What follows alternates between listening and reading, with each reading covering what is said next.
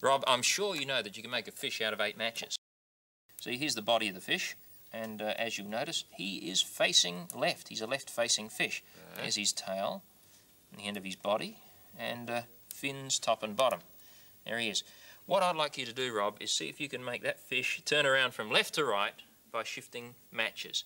Minimum number. Well, it looks pretty simple to me. 1, 2. Okay, that's his tail at the other end. He has a tail each end. 3, 4. I imagine it doesn't matter where the heads are. I say that it can be done with just shifting 3 matches. Ah, yes. So see if you can turn him back to the right.